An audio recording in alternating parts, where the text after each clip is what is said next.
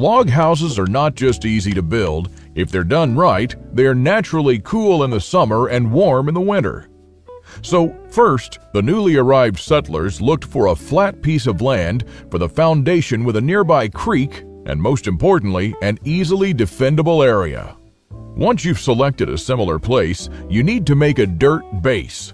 Now, the pioneers also placed huge rocks along the perimeter of the house. For bed floor ventilation, they used to leave small spaces between the stones. This prevented the wood floor from molding. Prior to starting the construction, the pioneers would have prepared the logs. Log buildings need straight pines with as few branches as possible. Traditionally, the trees were felled in winter when the trees were sleeping and the juice and moisture content is very low in them. They chopped perpendicular traverses with a normal axe and then cut the thick pieces up horizontally on each side. Then the leftover pieces were chopped with a broad axe. To ensure even drying, bark was cut off with a draw knife.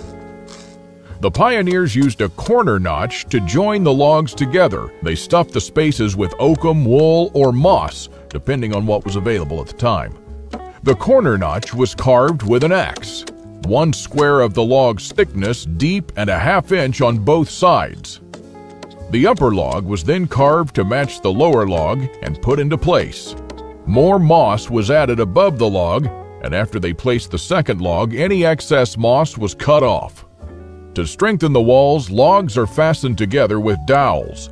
When the dowels are hit, you need to be sure to leave a gap at the bottom so the pegs won't carry the weight when the logs sink. The door and window holes are drilled with a 2-inch brace, and then the excess wood is cut out. By the end of this day, the logs should be at the height of the windows. You will then have to cut off the logs where the windows will be.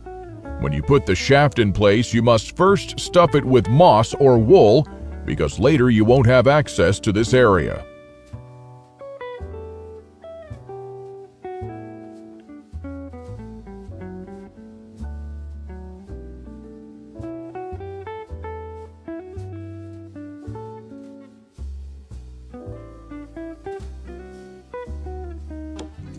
When the walls were high enough, the pioneers would make a notch about halfway through the thickness of the wall.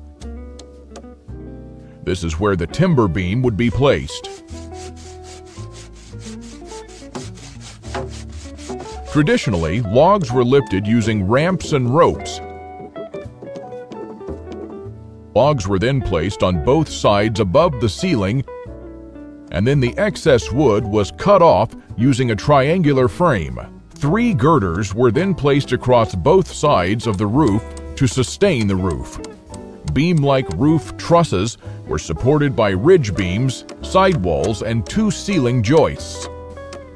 Thinner supporting beams were placed sideways, and this is how the project should look at this stage.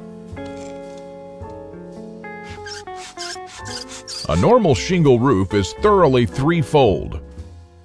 The first shingles are short with 1/3 of a full-length shingle, and the second layer has only half-length shingles, and the third layer is only full shingles.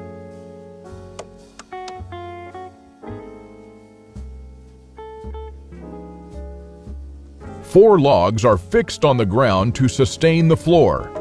The space between them is filled with dirt, but the center is left empty to be used as a small root cellar. This is where most of the food supplies will be stored. The floor will have a trap door so it can be easily accessed. Wood boards are then arranged on the floor. They often added sawdust for better insulation. The ceiling was built using 2 layers of boards.